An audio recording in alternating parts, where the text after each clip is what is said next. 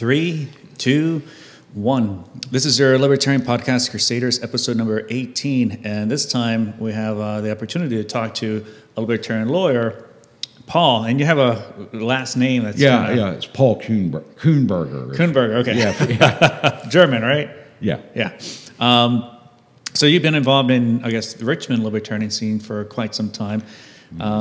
What brought you to libertarianism? Well, actually, I've been involved with libertarianism. I guess I've been a card-carrying member of the LP since August of 1980. Wow. And actually what brought me there was I was at a anti-draft march in D.C. where when they reinstituted draft registration, that was, a cause that I was very concerned about. And as just walking along with my friend, I said, they're the libertarians. I've kind of vaguely heard good things about them. So I just went over and chatted, and turned out that they had pretty much were what I had already developed as my political views. So it wasn't a hard sell. I just pretty much went right there. Yeah, anti-war is like a big thing with libertarianism, and used to be a big thing with Democrats. Well, I don't know. I was a nominal Democrat then, I guess, as opposed to being a Republican. And being drafted was, of course, fresh in everybody's mind at that time. Yeah, I had narrowly escaped it. So. Oh, really? Yeah, the year my number came up, they abolished the draft. So, Wow. So I was. Which war was this being a draft for? Vietnam? Vietnam. Yeah. So you could have come back like Rambo. Not likely. Actually, my personal circumstances at the time, I doubt I would have had to move out of my house. Some more privilege, I guess. Right.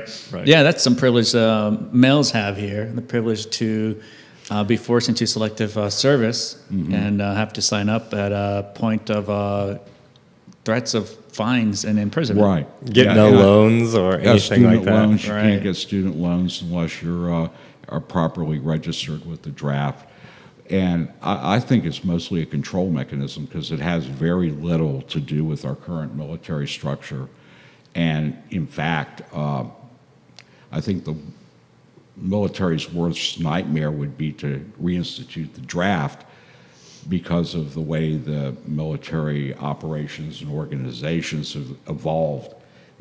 I don't know what they would do with people. I mean, who don't want to be there? Well, who don't want to be there or don't have the physical, technical, intellectual aptitude. Right. To They're already lowering the standards so much. If they just grabbed a bunch of people from the civilian population, how bad would it be? How much training up could they really spare? Right. Yeah, I was just reading something about Westmoreland in Vietnam where he had intentionally dumbed down the standards. I mean, where, Forrest Gump was actually an accurate reflection of military policies at the time where they were doing that. Had an entire brigade of low IQ soldiers.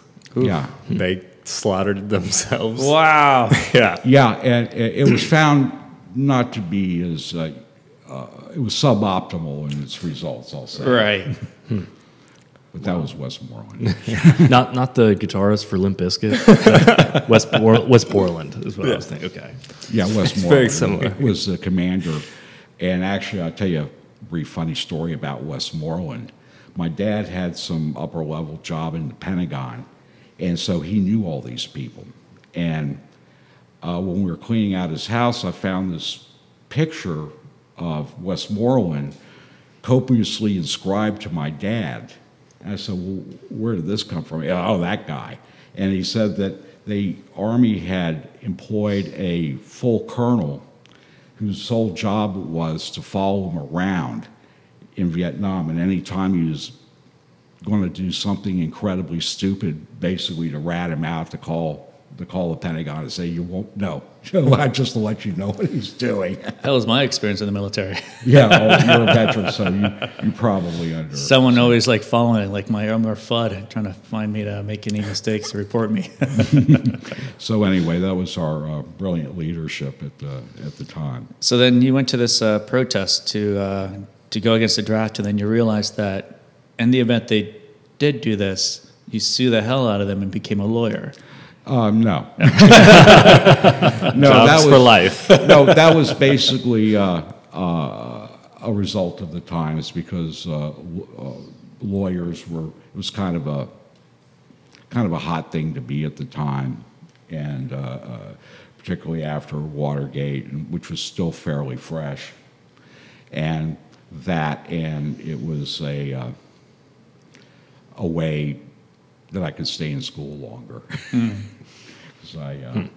And I was interested in law. I can't say it was an all-consuming passion with me or anything like that, but it was something like you got to go out and get a job and do something. So have you ever gotten arrested? No.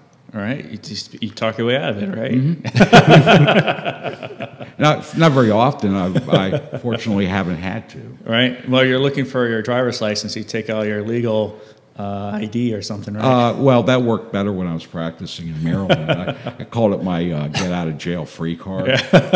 And it wasn't that it would really get you out of jail. It would get you out of routine harassment.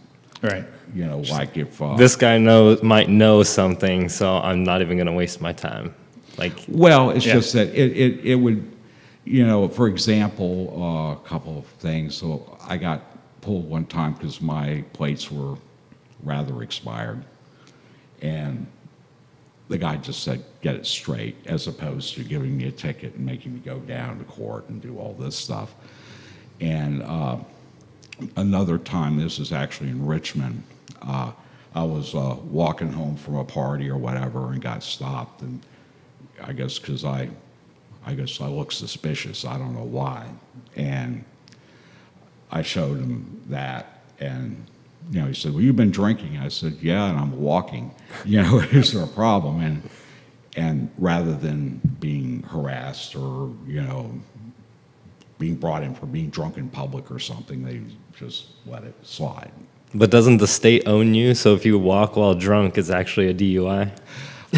No, it can be drunk in public. I had a client. How are you supposed to get home if you go to the bar then?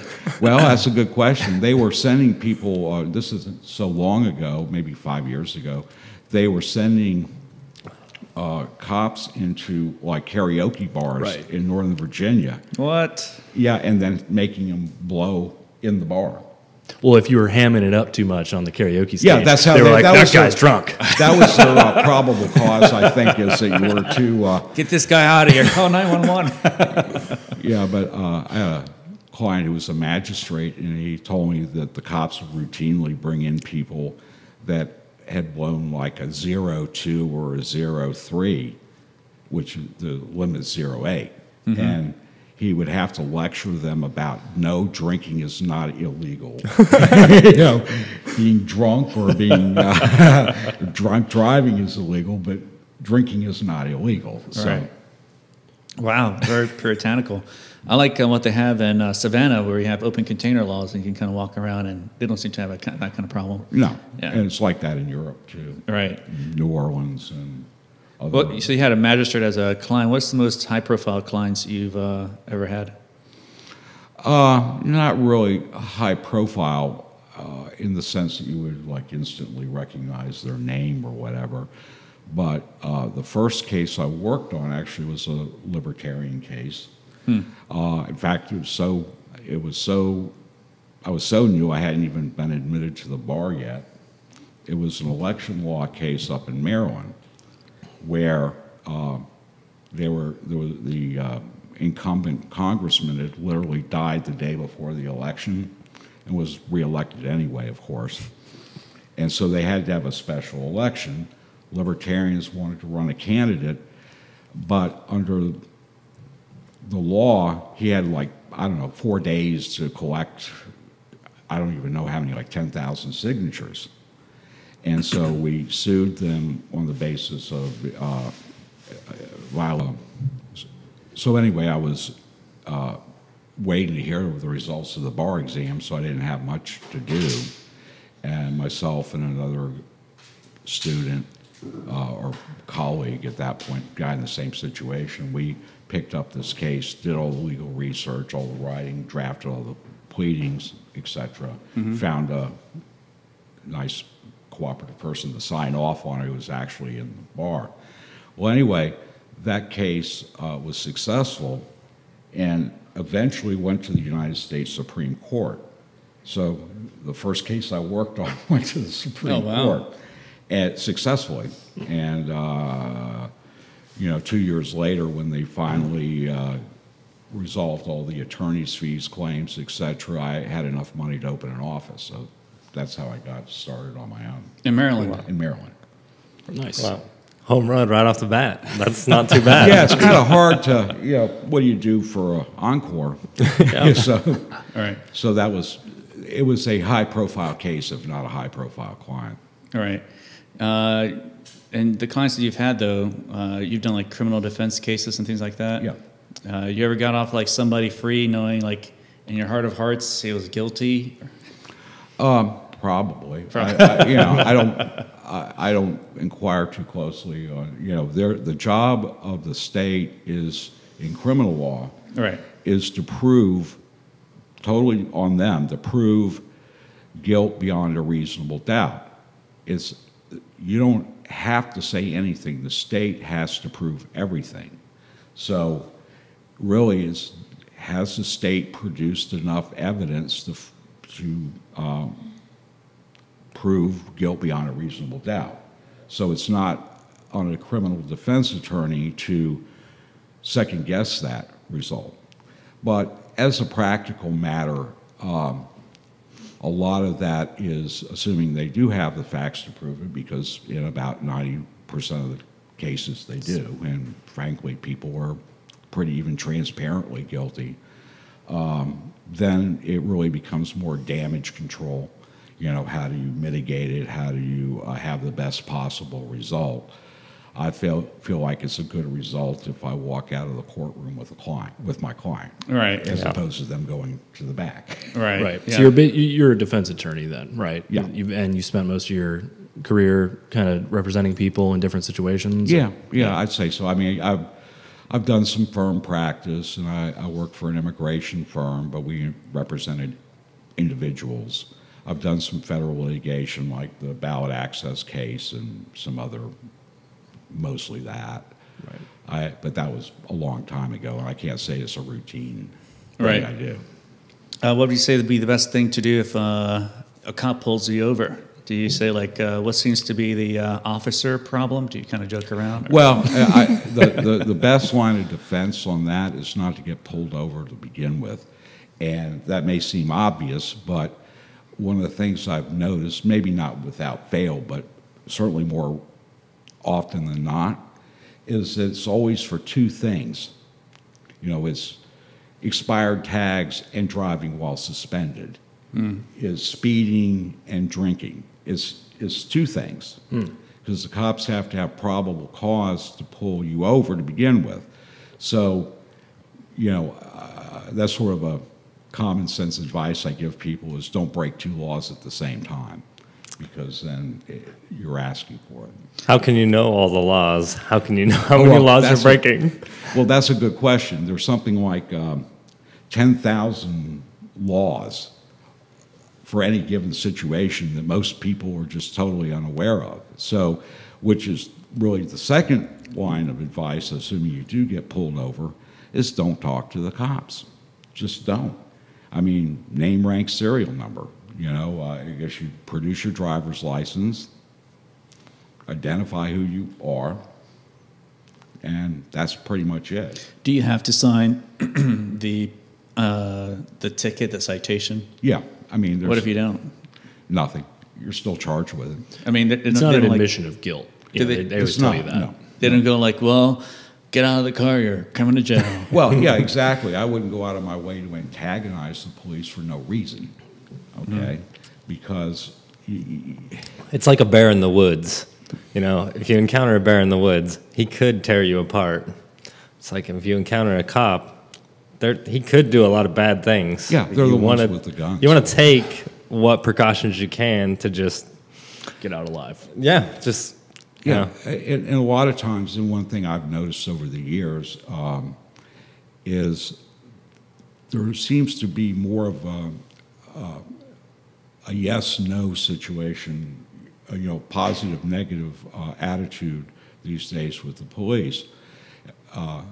In the past, I would always, try to chat with them, relate to them. I'd usually get out of the car. I don't know what they do to me now, but the reason being is just the psychology of this authority person leaning over into your space, maybe with their hand on a gun, etc., versus standing face to face at eye level, and then you relate to people as individuals and as human beings. And I think that's the dynamic you'd like to create. Unfortunately, it seems like they're in a compliance defiance mode.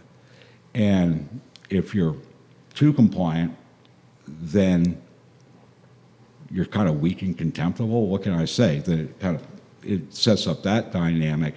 And if you're anything other than compliant, then you're defiant, in which case it puts them into that thing. So if you, in your interaction, I would just remember they're just human beings too, trying to do their job, and that you don't have a duty to make things easy for them, but there's no point in going out of your way to being belligerent or antagonistic or insisting on things that really don't matter. For example, signing a ticket. What about the window cracked and just slipping the license out? I mean, you could do that. I am that guy. I find that to be just unnecessarily confrontational. And what about this? Here's a scenario. Say I'm drinking and driving, right? I read this someone that maybe could work. I'm glad you're here. I get pulled over. I get out of my car. I get my cup of alcohol in my hand, or the liquor bottle. I take the keys. I chuck them into the ravine, right? I drink, and therefore, when he comes and approaches me, I have no keys in my hand. I was not driving. Yeah, I am drunk because he just saw me on your body camera drink or chug a glass of alcohol outside. I've seen those scenarios. I wouldn't recommend it unless you're so drunk that it doesn't matter, that you might as well do that. And I would argue if you're that drunk, you probably wouldn't be able to think of it or pull it off. Well, like they'll hire like a toxicologist to say in court or something like, well, he couldn't have gotten as drunk as he was over the amount of time. Like, if you just had one drink in your car versus 12 before you, a few hours ago. Yeah, and I just think that,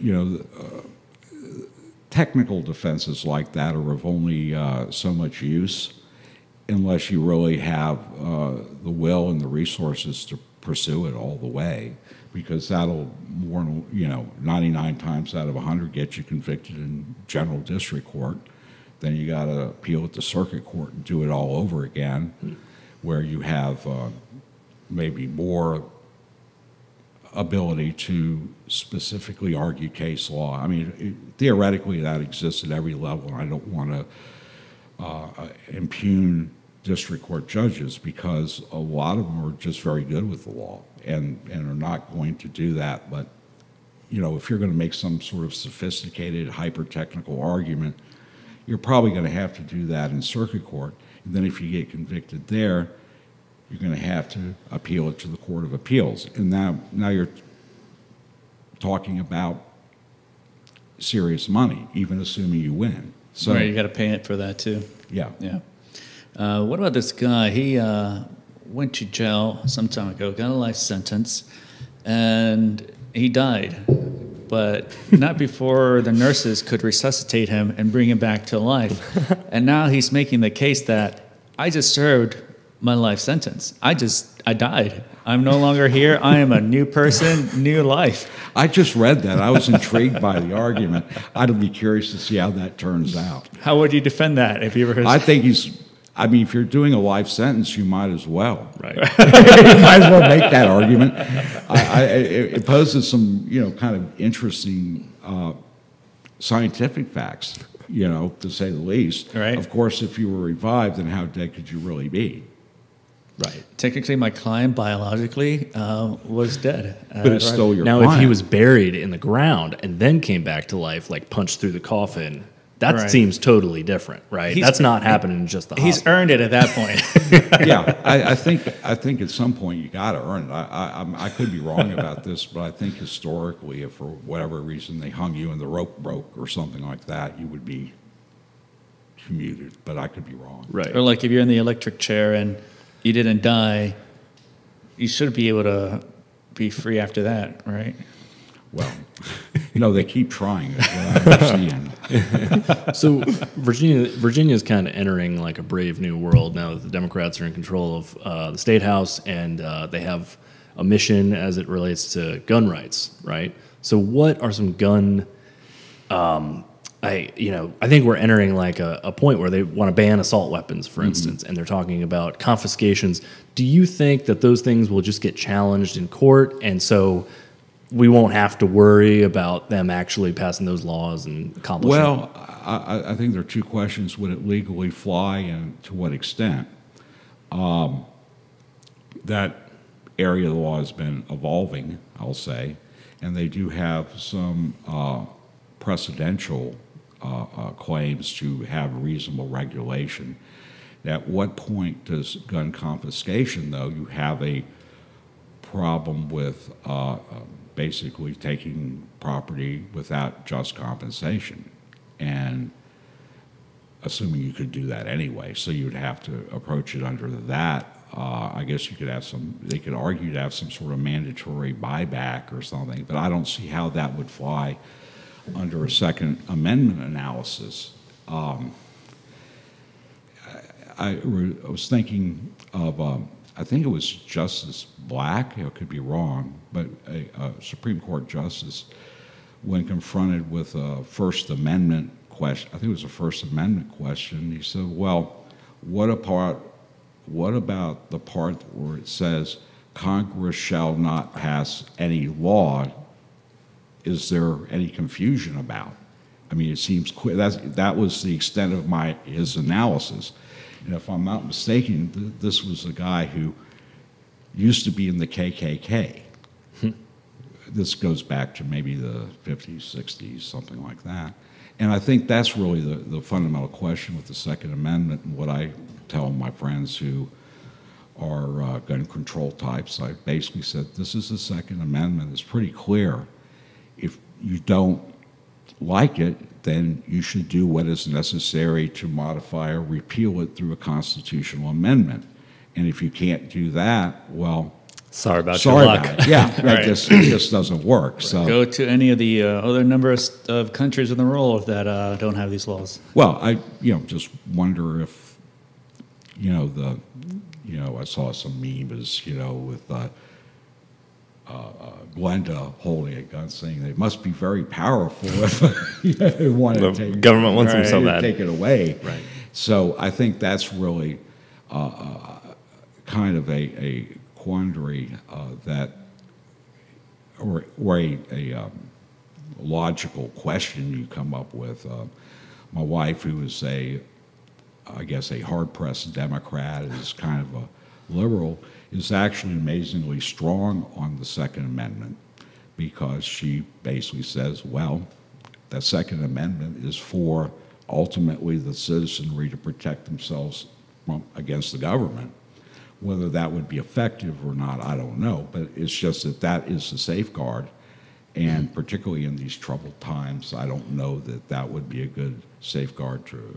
Well, like people always are criticizing Trump as a strong man or whatever. And what better time to realize, hey, it's important that regular folks have guns, right? Because if you don't like Trump, what if he became a dictator and, tyrannical nut job, And, Well, yeah, what if? And so that's what I'm saying is I don't know what kind of logic they're using, because on the one hand they're concerned about presumably concerned about civil liberties and the rule of law and all of these traditional values, and at the same time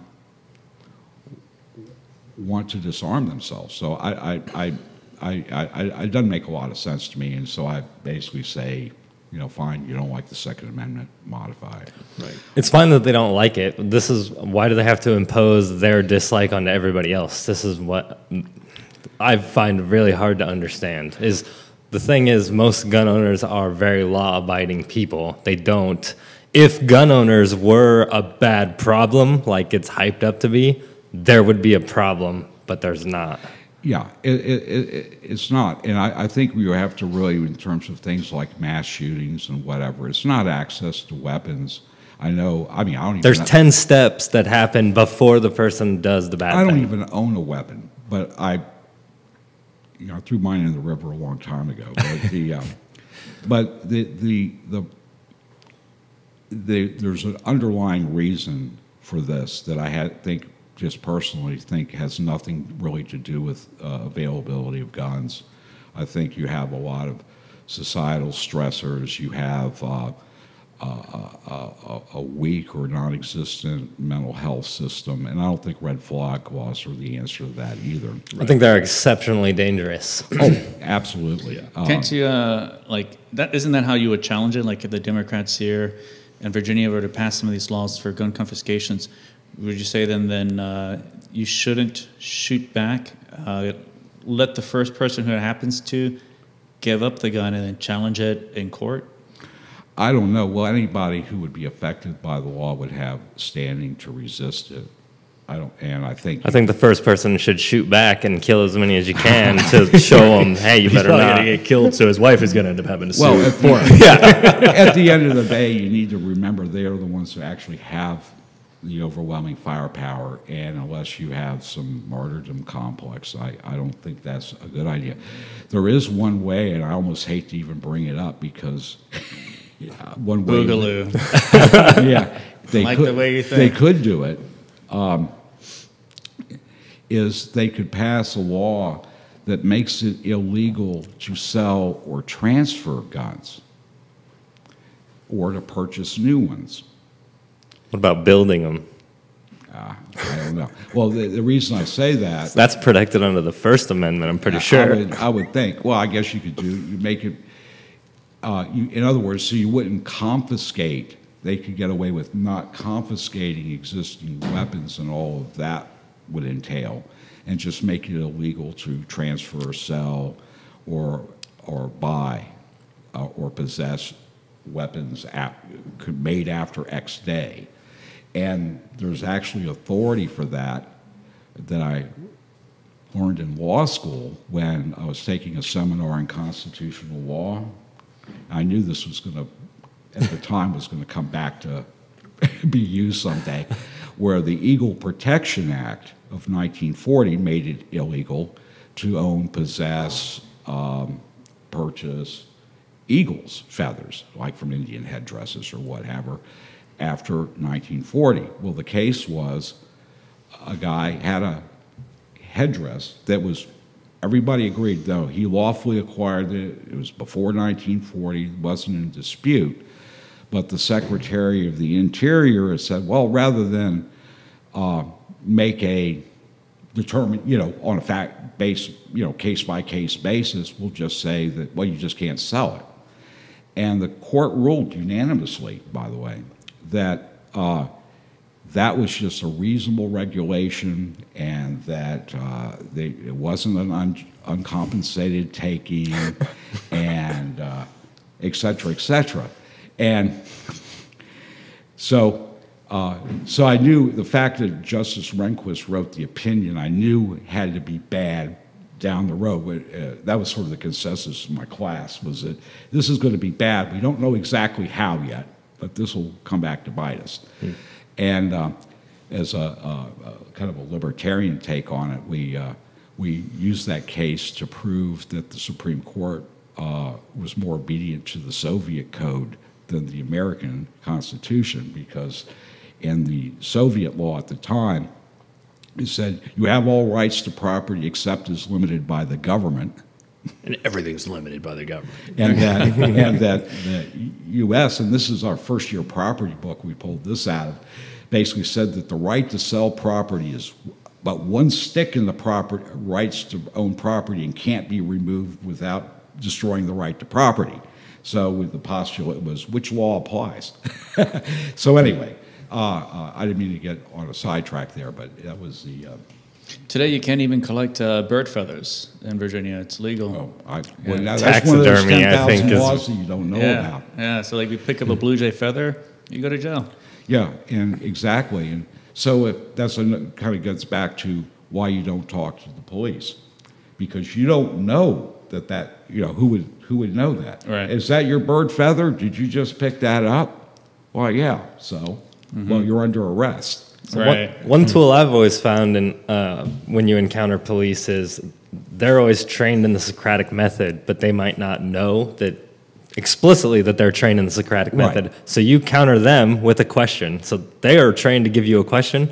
You answer their question and hit them with a question back. Throws them off guard. I think that's the way to handle it. I was going to say that is that, because you have to interact. That's why I'm saying cracking the windshield and that kind of stuff.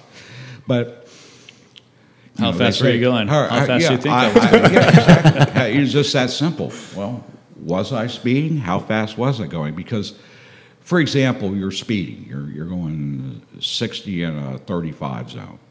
Cop says, how fast were you going? Well, you don't want to blatantly lie. You think, oh, I was going like 38 or 40, something like that. Well, you just admitted you were speeding. Right. Can I have your license and registration? I don't know. Can you? Well, again, don't be ridiculous, but you just say, but I think that's a way to interact without giving facts that can and will be used against you. There's an excellent YouTube video that I recommend to everybody. It was done as a continuing legal education program in Virginia. And it was taught by a criminal defense attorney who was a law professor and a state trooper. And the title is, I think, Don't Talk to the Police. I saw that one, yeah.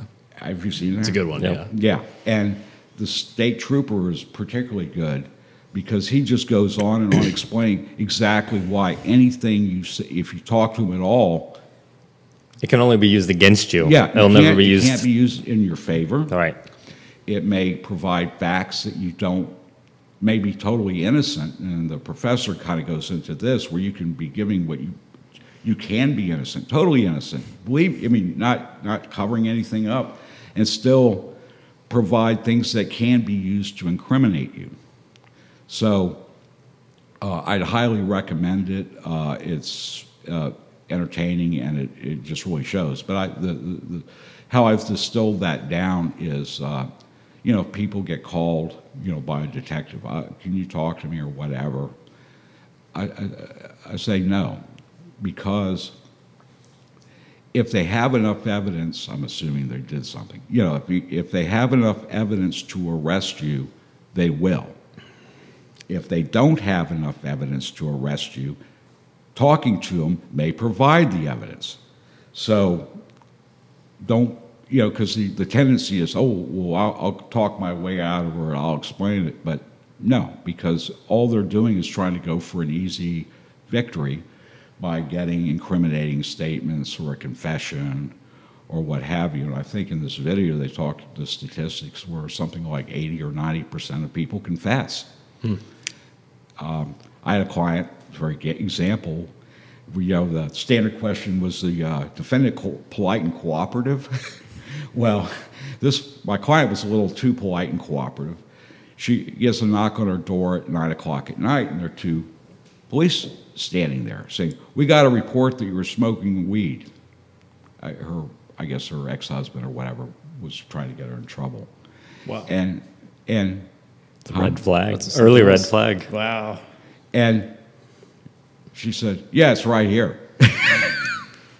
And I tried to argue. Or we just wanted to check on that. Have a good day. Yeah. She could have slammed the door in her face or said anything except that. They had no probable cause for a search. they were even kind of embarrassed to be there. One of my mottos is if they're knocking, you have the upper hand. If they say we're cops, we want to come in, I'd be like, hey, have you guys ever read the Fourth Amendment? You guys should get to step in.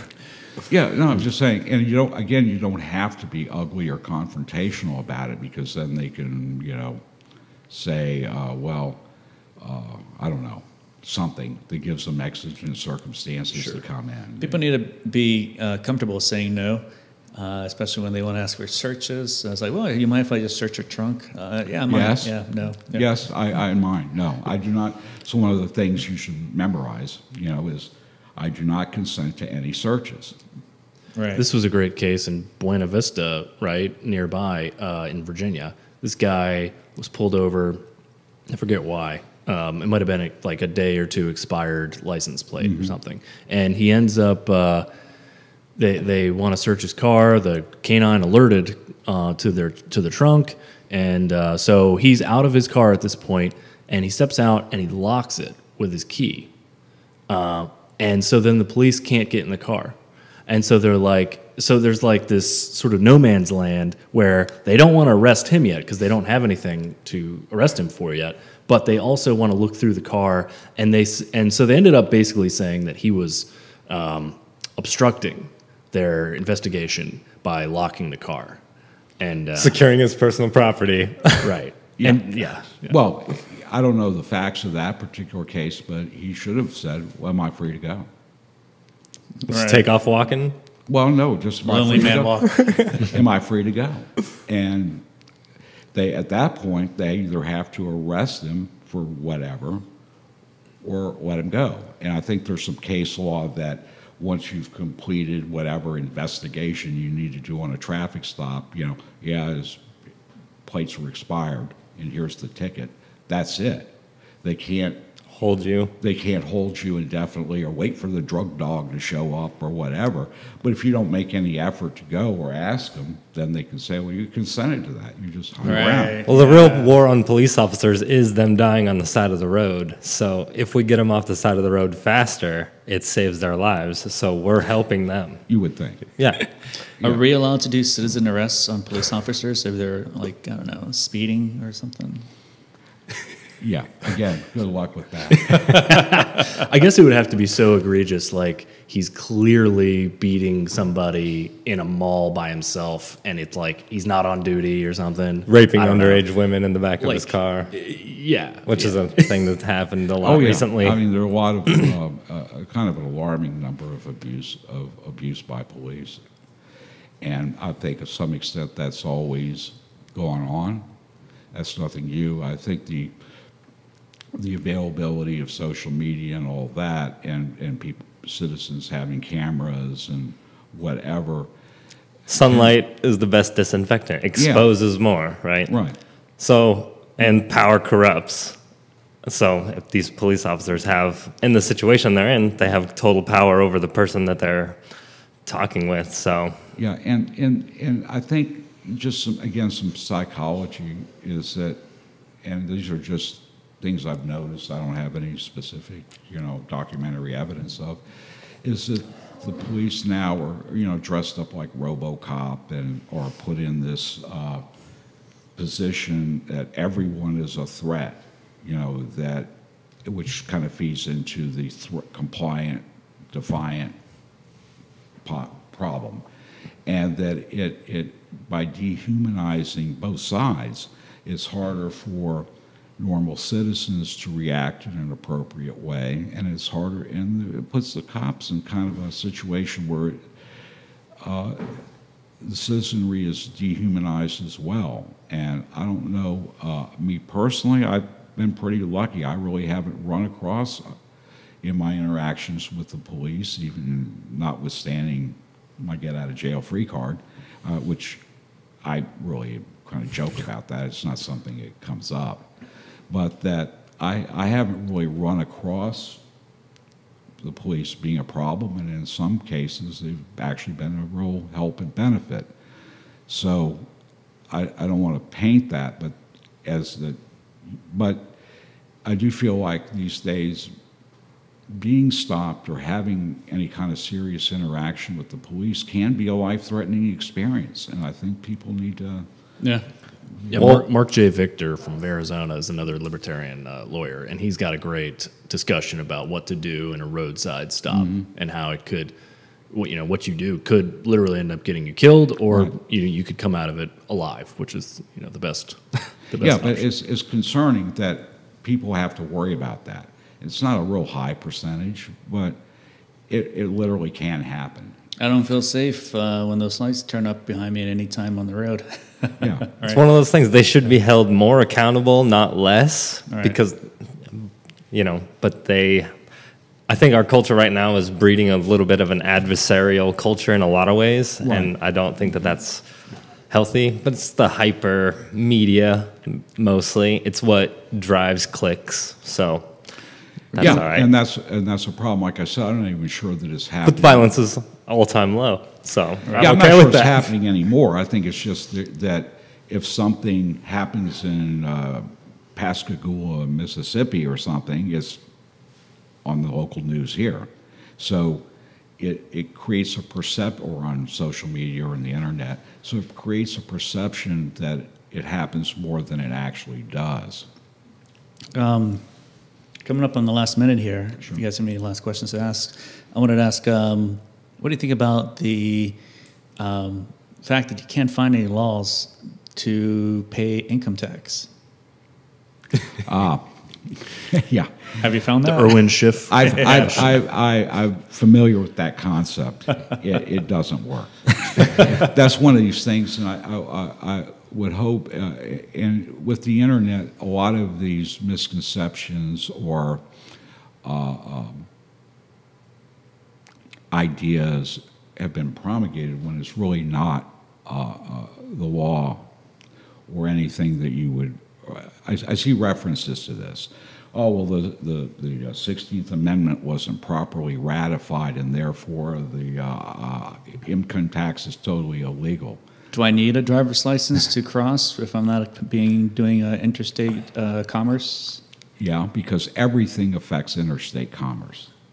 That was decided back in the 30s when regarding milk, whole milk, where the farmer in one county was selling it to. So where does it end?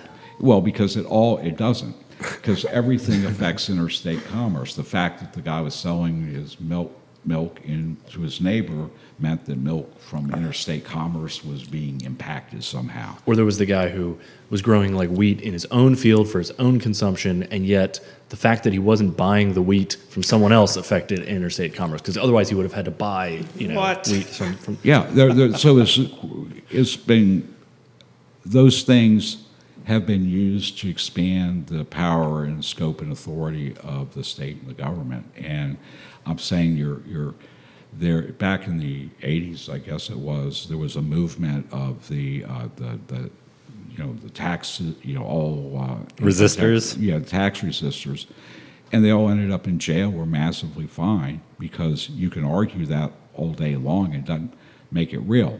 I'll give you another example. Back from the 80s was a guy who was arguing, I think in a lot stronger case, that I think the state was trying to eminent domain his property or something like that, and he was insisting that he be paid in gold or silver, because in the Constitution it says all state obligations must be paid in specie, in gold or silver.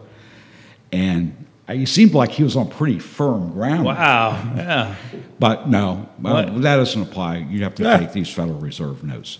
So, a lot of the more, I think it's important for most people to recognize their interactions with the law are not always fair, just, legal, constitutional, or whatever. But I think you have to be have to understand what you're actually facing if you want to confront it. And unless you're willing to do that, then you're probably better off if you don't, because some battles just aren't worth fighting, I guess. All right.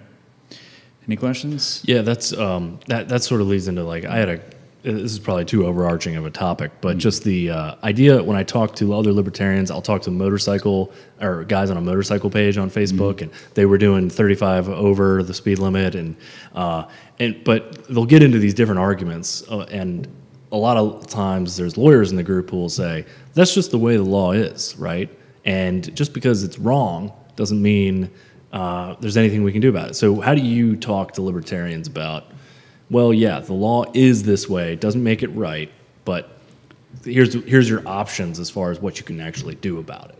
Yeah, pretty much like that, because I don't want to, I get into basement arguments with some guy was, I think maybe it was the driver's licenses don't really apply. It's been held many times, the driver's license, and then they list all these citations, and just for fun, I looked a few of them up, and they had absolutely nothing to do with that, or only extremely, well, you have a right to travel. Yes, you do have a right to travel, but that does not mean the same thing as operate a motor vehicle. But the people who are not trained in the arcane mechanism of legal analysis can read this and, understandably be confused or just assume it says what it wants it to. But believe it or not, lawyers are kind of forced. The stereotype is we're going to change the way you think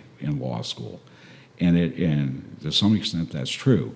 You have to look at things from an analytical point of view with using precise terms that mean things that have legal definitions, not just what you might think they mean. And so it's just hard. It's kind of hard to argue with a non-lawyer who's convinced of the rightness of their position. Right. They'll be the ones that says, well, there wasn't gold fringes on that flag that was in the courtroom, so technically we were in a state of distress. And yeah, exactly. I haven't heard that one, but that sounds about Do you right. think that the law equals morality? No. I mean, the law, I feel very strongly we need the law. And if you've ever been in a place that... Do you think that the law applies to everybody equally? It should. It should, of course. It should. I mean, that's called the rule of law, and people, I think, underestimate how absolutely essential that is to having any kind of civilized society. I know a lot of libertarians, are have an anarchistic bent, shall we say. But if you've ever been to a place that actually where there was no rule of law, I think you kind of come to appreciate it. I traveled to Russia right after the communism fell, and it was probably the closest thing to anarchy I could even conceive of. And there was no rule of law. And I asked one of my friends, well, how do you enforce contracts then? And he says, breathing exercises. I said, what's that? He says, being deprived of lack of breath for like 30 seconds or a minute will usually make people want to honor their contracts. And while I appreciate the thought, it was, I don't think, the basis of a viable commercial or society. So you need the law. It should be as limited as possible to things that are actually a problem or confined within the Constitution. So I'm very limited in my view of what the law should or shouldn't control. But you have to have an independent judiciary. They can't just be bribed or persuaded by political fortune. You have to have predictability so that if you, my same Russian friends were amazed that I could pick up a phone and call somebody in California and order something and send them money and the product would show up, without my knowing them or having, being my sister's cousin's best friend or something. So I think the rule of law is something that's really unappreciated until it's lost. That seems to be more like a high trust society of people that keeps their promises. Mm-hmm. Right. So you go to, I don't think that's, I find like people here kind of generally keep more of their promises and like, I'm going to deliver something, that you order from Etsy or eBay or anything like that. versus if I go to China, I don't know if I'm really buying the product that they're saying that it is, if it's a knockoff brand and whatnot. And I think the keeping word is maybe keeping promises is a cultural thing. Well, yeah, and it's the better way to do business, frankly. Yeah. If you don't, not everything needs to be micromanaged legally or contractually or whatever. I always tell people contracts are like locks on doors. They keep honest people honest. And if you know what you're supposed to do and it's clear, whether it's written or a verbal understanding, and everybody just kind of honors their commitments, then you really don't need lawyers. People just act the way they should. Right. Utopia. Yeah. Well, and common until fairly modern times. All right. Well, thank you so much, Paul, for coming on the show and for crusading libertarianism in Richmond for so long. A great boon to, I guess, towards our future success, I think. Well, everybody's got to do their bit. Yeah. So with that, thanks for listening. Okay. Stay liberated. Get off my property. Thanks, Paul. All right. Thank you.